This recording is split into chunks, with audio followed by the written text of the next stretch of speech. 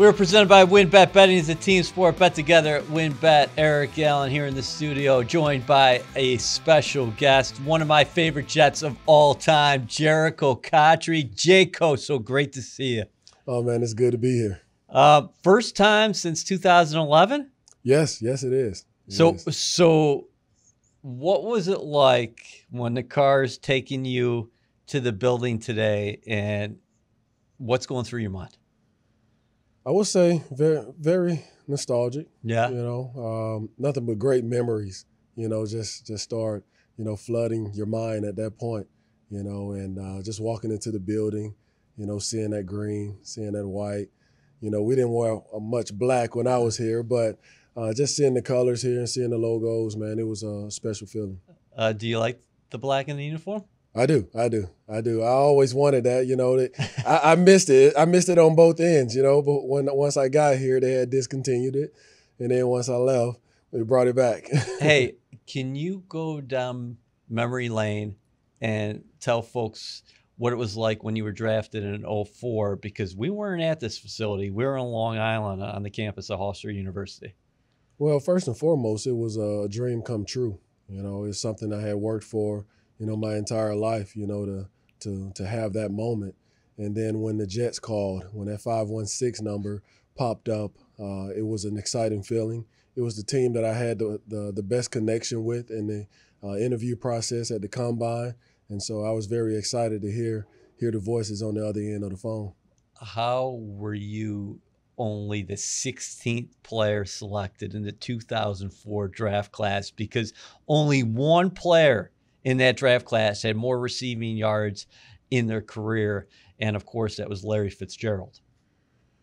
Well, it was a loaded draft for sure. We had every position, kind of filled there, quarterbacks, the receiver position, D lineman, you name it. All of those guys were in that draft, and so I picked a good time to come out. But it was a different time back then, because if you look back at your numbers, 04 and 05, you really had to remain patient because they weren't force feeding you into the lineup. Right, and when I came, I was welcomed into a veteran group, and that was the blessing for me. Just had a bunch of veteran guys on offense. Chad Pennington at the quarterback position, Curtis Martin at the running back position, Kevin Mawai, at center, Wayne Corbett in the same room, learning from him, and Santana Moss and Justin McCarron, all of these guys on offense. And so just those first 2 years for me was a great learning experience because I had, an offense that was filled with vets. But were there times, and you're such a positive guy, but were there times that you went home and said, what is going on here? Well, for me, I've always been about the team. That's something my dad instilled in me. Every time he asked, about a game, he asked about how the team did first before he asked about how I did if he didn't see the game.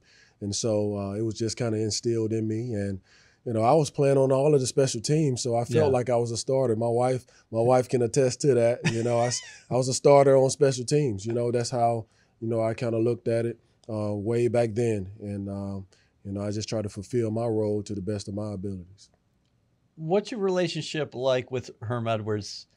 Because one thing that he has said post-coaching Jerricho Cotchery is, I should have put him in the lineup earlier. Well, that's hindsight. I knew that he loved me as a player and as a person as well.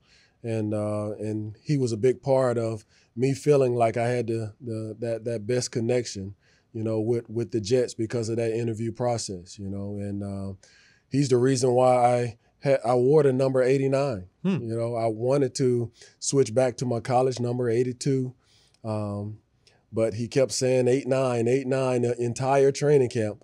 And by the end of training camp, I said, I guess I have to keep 89.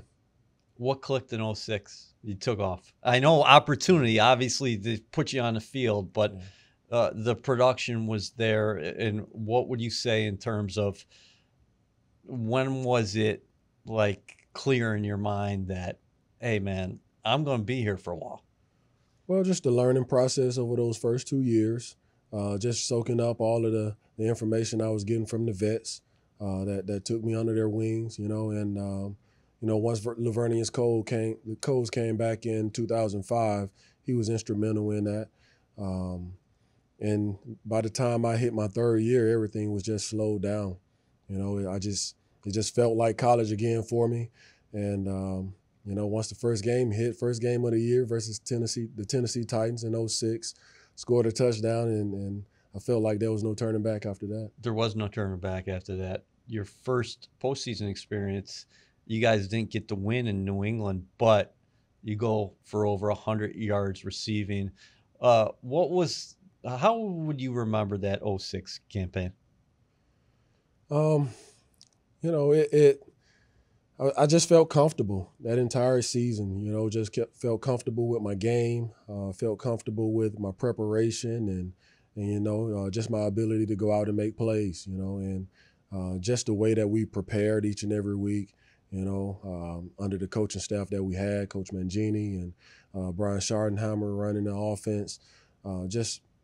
Every week I felt prepared to go out and make plays, and so I think that was the biggest thing about it. 2007, your numbers continued to ascend, but obviously the team took a step back for a number of reasons. What was your reaction when you heard that the Jets had traded for Favre in 2008? Well, it was a little bittersweet in a sense because Chad so tight Pennington, with Chad. Yeah, Chad Pennington. We parted ways with Chad Pennington, and then we brought in this exciting figure, to come in and sling the ball around, and so it was sad to see Chad go because he was instrumental in my development as well. As far as that quarterback to receiver communication that needs to happen on a daily basis, that was no longer there. But when Brett came in, obviously he had been in the league for a long time doing his thing, and the communication part was natural to him. So everybody was excited. I remember the first practice, he was there. I mean, we had fans out there 2 hours before the first practice, just filling up the stands out there on Long Island, and there was a lot of excitement about that. What did Pennington mean to your career? Well, he meant a lot because of his ability to address, not only the professional part of it, but the personal part of it. Just letting guys know when they came in as young rookies. We met with veterans. We had veteran guys. And so our first rookie meeting was with veteran guys, and, Chad and Curtis, them coming up and speaking to us, but Chad making sure that we knew that we had to put in the time, studying our playbook, put in the time, taking care of our bodies, and just making sure we're just taking care of every part of what it means to be a professional, and that involves the personal aspect of it. How good was that team in 2008? You were 8-3. Yeah. You went into Tennessee, went into Nashville, and put on a thumping there. I mean, that team was undefeated at 10-0, and then things kind of fell apart down the stretch. We were really good. Yeah. I mean, we were really good. We had the makings of a team that can do it, they can win it all. And, just things that happen in throughout the natural course of a season, with injuries and things of that nature, that kind of affects your ability to push forward. And unfortunately, that happened more so at the quarterback position than anything that played a big factor in us, kind of going into that slump at the end of the year. How did Rex change the dynamic of this club in 2009? Just him entering the building. Well, just a free-flowing atmosphere. Guys just felt more relaxed and felt more comfortable to go out and do their jobs. And, guys were just having a lot of fun doing what we do, and that's play this child's game of football. It's supposed to be fun. We know we have work to do, but the fun aspect is always in it. And that's what he brought. He brought a lot of fun, and guys enjoy that. And you saw that free-spirited nature that we had each and every week, when we stepped out on the field. Listen, you experienced a lot of success with different quarterbacks over the course of your career because you don't play from 2004 to 2015 if you can't make adjustments. With that being said, how tough was it for you to go from Pennington to Favre to Sanchez. And that's not taking anything away from Mark. That's just a kid who started a number of games at USC, comes out early and walks into the situation, which was a good situation, but still he's an experienced signal caller. Yeah, that's the frustrating part about my entire career. I look back and I say, man, I had all of these great guys. But then when you look at it closely, it's like I never had them long enough. A lot of these guys get to play with the same QB for well over a decade, right? And they get to reap the benefits from that, But I never got that chance. And I felt like I was climbing with Chad. And then we had the quarterback change there.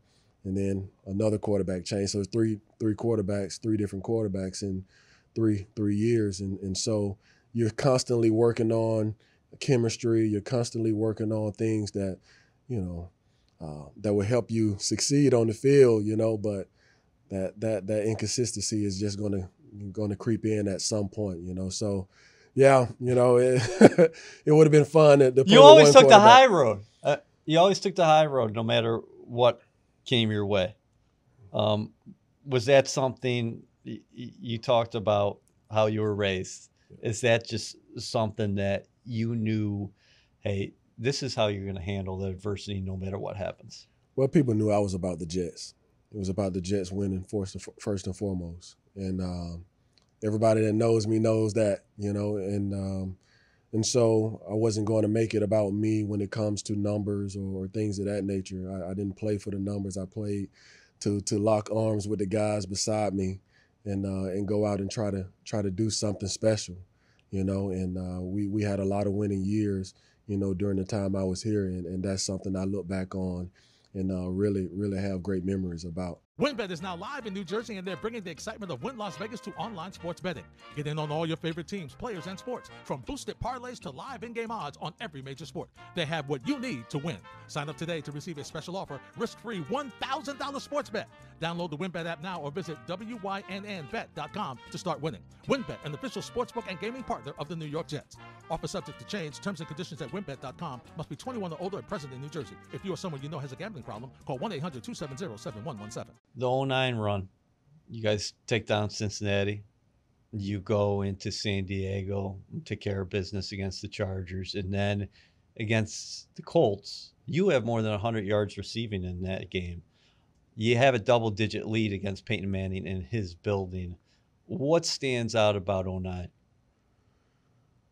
Just that breakthrough. You felt like you were a team, that can push forward in the playoffs. You felt like you had the components, to go and win it all. And we battled throughout that entire year. And then it came down to the last two games of the year to make it into the playoffs, and we won those and got into the playoff. People thought we backed into the playoffs, and then we showed up. We showed up and we played well, and it was just a fun ride. And the biggest thing about that ride was the Jets fans. Yeah. Because we're going on the road, right? We're going on the road, and when we step foot into those hotels, Jets, Jets all over the place. And that was a fun ride for us all. So I'm getting goosebumps listening to you, honest to God, because you're talking about the fans and the connection they have with you and how loud they were during those runs. But there was a moment for me that stands out that defines your career and defines who you are. That's Cleveland, 2010.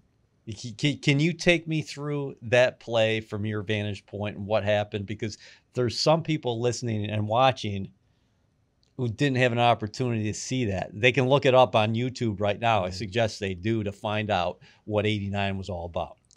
Well, coming off of the line of scrimmage, going against the defender that I was going against, DBs do their normal thing. They try to get away with the little tugs, and this DB in particular tugged my hand warmer. And when he did that, as I was pulling away from him, my groin popped. Just felt it pop, boom, pop. And I'm like, man, right in the middle of the play. And so I'm hopping through, and it looks like Sanchez was going to get sacked. And so now I got to kind of hop in position where he can see me a little bit. But not really a viable option. And he turns out and he's looking dead at me. And I know he's throwing it to me, and you got to come alive. You got to come alive and go and make that play for the team at that point, 3rd and 8. When I caught it, just trying to be mindful of where the first down marker is and make sure I got the first down, before I, had to make my way off the field. How much does adrenaline override the pain at that point? Oh, just how you phrased the question in the beginning, just the mentality of it, and obviously that adrenaline is going to kick in when you have that, kind of that mentality is just by any means, just kind of help the team out in any way you can, and we'll get the rest fixed, after the game. 10, an amazing run. You go to Manning's place. You guys get it done in that final minute. Crow has the return. Sanchez hits Braylon. And then you go to New England. What was that experience like for you to go to Gillette Stadium after taking that pounding, 45-3, about a month before? Mm-hmm. Well, we were ready for that moment, right? We made a big deal about that moment, right? After they beat us 45-3 up there in Gillette, and we both were 9-2, something like that, going into that game for the division. We felt like we were about to take it from them, and they handed it to us. And there was a lot of, in between the lines talking going on, and so after that we came back and buried that ball out back, and we just kept that in the back of our minds. And when it was time to play them again, we were all ready we all were ready for that battle. And so to go into their house at that point in time and go and advance to the AFC Championship on their field was a big moment. Did you have a higher moment than that game? Because you made so many contributions over the course of your career here up until 11. But in terms of the lights being on, the situation, how much that game meant in the rivalry. Did anything eclipse that? I don't know. I mean, that's one to think about right there. I mean, with everything surrounding the game and the way that they handled us in that second game in the regular season, no one really thought we were going to go in there and beat them. But we all felt like we were, and so going into that matchup and just proving ourselves right in that sense was really fun, and so that has to rank up there for sure. So it ranks up there. But what were your favorite moments during that game? Because you made some key catches, one over the middle that stands out to everybody in Jets Nation. There's so many. Braylon's touchdown before halftime. LT had a nice grab. Oh yeah. For his touchdown, Santonio Holmes' touchdown, and then just when they were battling back, just having that opportunity to step up in that moment with the long pass, the catch and run that I had. It was just all of that was just fun to be a part of, and then Sean Green sealing the deal, with his long run down the sideline and going to sleep on the ball. We're not going to talk too much about Pittsburgh. I talked to Sanchez about this a couple of weeks ago, but how would have that been different? What needed to change for you guys to win that game? Man, I think after that game, kind of made a bad statement in saying that, talking about how much they wanted it, but we wanted it. We wanted it as a group. The hunger in our eyes, it was the same the week before. Just one of those days, man. Just those moments where guys step up and make plays, and they had a bunch of guys on their side that did that. As far as the defense is concerned, with the strip sack, and they ran it back for a touchdown. Yep. Ended up being a big difference in the game. 11. It ends for you here as a Jet. Do you ever go back and say, man, I don't think you live like that. But with that being said, all these contributions, such a talented guy, so ingrained in the community. Not only did you make contributions on the field, but you were a dude who went out in the community. Everybody loved you in the building. How tough was that saying goodbye? Yeah, that was really tough. And that's something that's, since that day that's been really tough every time you revisit it, Because like I said in the beginning, I'm about the Jets, and that's kind of how our mindset was, my entire family's mindset. My dad, he passed away in 2018. He still had that Jets tag on the front of his car. I had moved on and played for 2 different teams after that, but he never took that Jets tag off that car. It's still on there. And so that's kind of how, we roll really. And so it was tough. It was tough for sure, but I'm glad to be back. Glad to be back. We're pumped to have you back. What drew you into coaching? Because I know you were on Rivera's staff in Carolina, and now you can tell us what you're doing on the college level. Just my love for the game. Just football. I'm from Birmingham, Alabama. As soon as you're born, they put a football in your hand, and then ask you who you're rooting for, Alabama or Auburn, But I just love ball, and that's, at the end of the day, that's what it is. And so right now, that love for the game has taken me down to Limestone University, down in Gaffney, South Carolina. I'm working for an unbelievable head coach in Mike Fury, with an unbelievable staff down there that he has put together. And so we're having a blast right now. We've only been on the job for almost 3 months now, but we've had a blast coaching guys up, recruiting, and getting ready for this fall. Hey, you said it.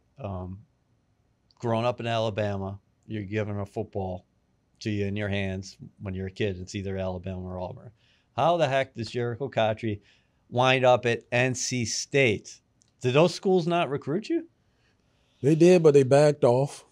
And that's kind of how the story went for me with the in-state schools. And so NC State was the first school to offer me, and that came through the guy that recruited me, my man Joe Pate, and he stuck with me throughout the entire time.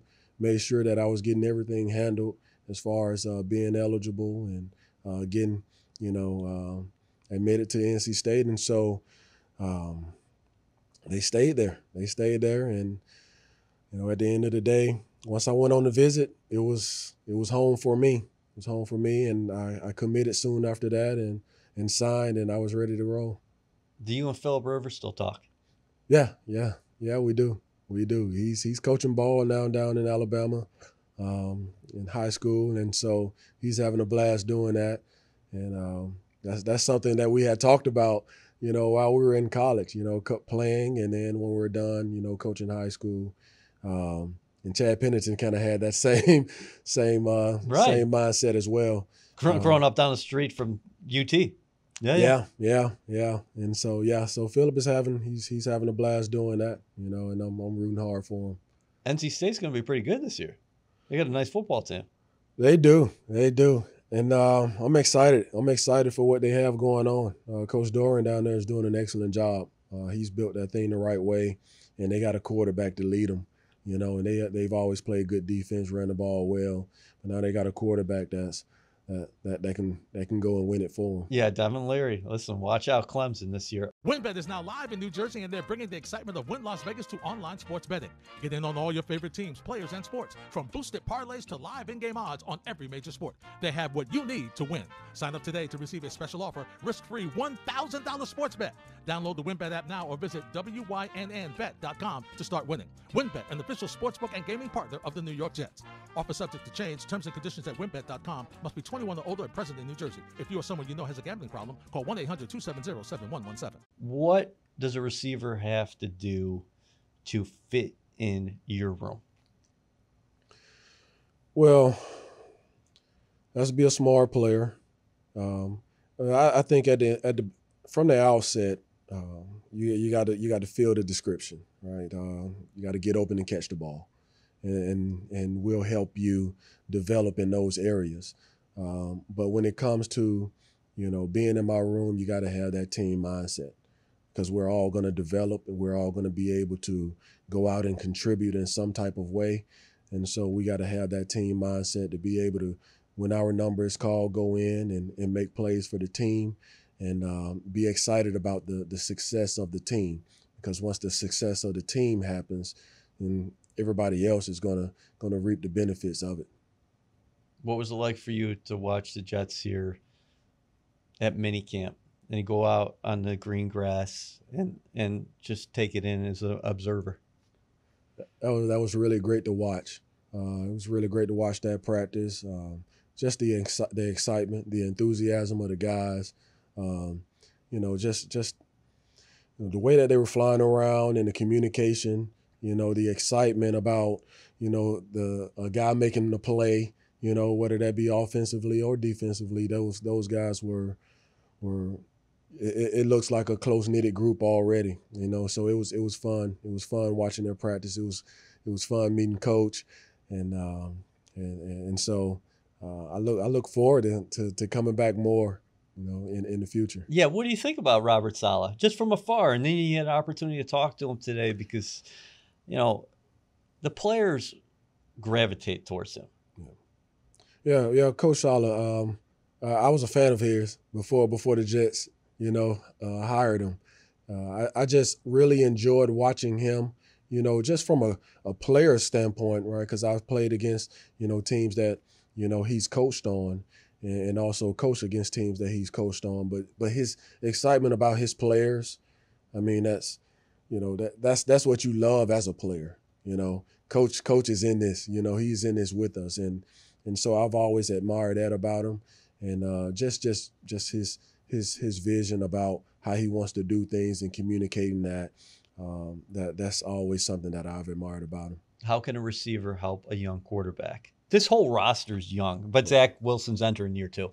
Being dependable, right? If the quarterback is expecting you to be at a certain spot, just be at that spot, right? And when you're at that spot, make the play, right? So the more you make plays, the more the ball will come your way, really, right? Because the quarterback throws to guys that they can trust, right? Is he going to run the right route? Is he going to make a play for me? And so that's kind of how the quarterbacks, view it overall, right? Does this guy know what he's doing? And is he going to make a play for me? I'm not going to ask you for a scouting report on every receiver out there. That would not be fair of me. But what do you think of just watching the group as a whole? You got Corey Davis, who's a veteran receiver, Elijah Moore entering year 2. The Jets drafted Garrett Wilson in the first round, number 10 overall. They got Braxton Berrios back. Yep. Well, it's a group that has a little bit of everything, right? You got big bodies in there. You got fast guys. You got quick guys. The physical part of it is in the group. It's a group to be excited about, and so Coach Austin is going to do a great job with them. He has done a great job with them so far, and so I'm looking forward to seeing their development. What do you think about the way receivers' salaries have just exploded across the National Football League? Yeah, really, really good for them. It's a position, man, that it's hard to make it. It's hard to make it in this league at that position, and you only got a few years before people start calling you a bust. And so you got to be on it. You have to really be on it, and so when guys are on it, it's good to see them reap those benefits from it. The versatility aspect of the game.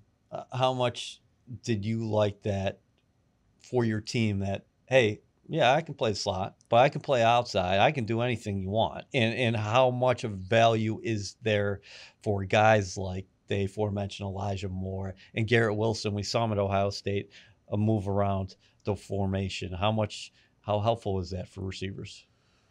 Yeah, I love that. You're just putting guys in different spots to be able to make plays. It speaks to coaching, really. Coaches that can see that guys are not just this, right? Just because he's, 5'10", he's a slot guy.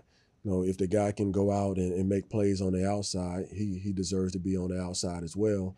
And so when coaches see that and they're moving guys around like that, I mean, that's a fun thing to watch, and when you got guys that can make plays, you can move an Elijah Moore around like that, man. I know that's got to be exciting, because the team that is playing you that week, they can't really, watch tape and say this guy's going to be at X or Z or in the slot. He's going to be moving around, and so that's got to be fun for a receiver. I want to ask you about Hard Knocks because you were part of that.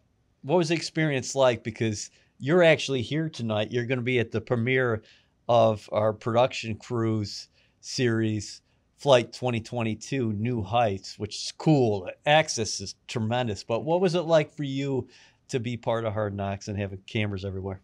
Oh, I can't wait to see that, by the way. I saw a clip of that, saw a little trailer. I can't wait to see that. But Hard Knocks, it was a great experience, really great experience.